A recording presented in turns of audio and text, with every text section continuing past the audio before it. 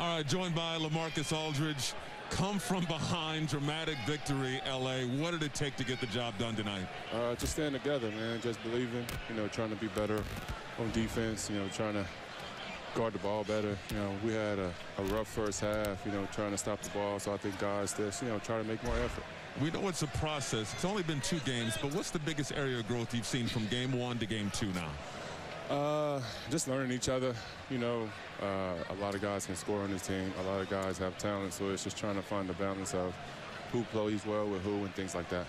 23 points for you tonight. What was the key to finding your groove out there this evening? Now, we came into the game, man, and, I played these bigs before. I knew that my mid, a range would be there, so I was just trying to get it going this morning. Got over here early, got some work in, and I was good to go. Big-time performance. Appreciate your time, LA. All right, thank you.